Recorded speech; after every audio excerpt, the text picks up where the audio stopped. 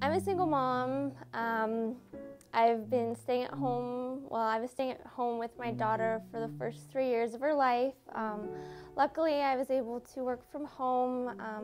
I lived at my parents for a little bit, but there came a point where I lost my job, and I had a choice of either moving back to my parents, kind of living off them, or taking the next step and, really getting out there on my own. And, I wanted to make sure that I did everything I could to make, my life better and, my daughter Natalie's, life as full as possible. A friend of mine recommended the JCC, and to be honest, I didn't know if I would even be welcome there. But I thought, why not just give it a shot? One of the biggest concerns I had was, how can I afford such an amazing place?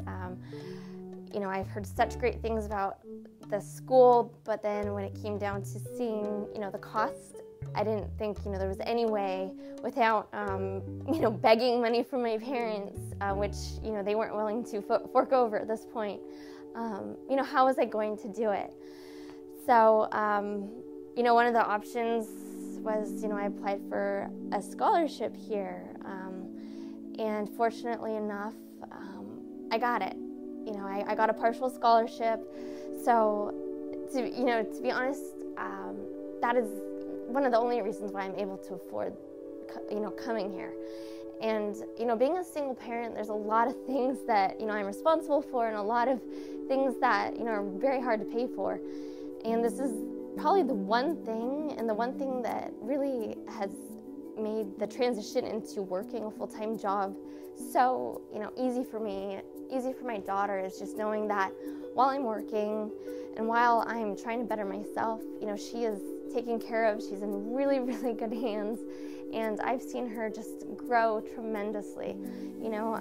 Being at home as a single child, she's been very quiet, and it's just been me and her this whole time. And now she's got friends and she's opening up, and I see her, coming into her own every day, and I'm so thrilled to have this opportunity.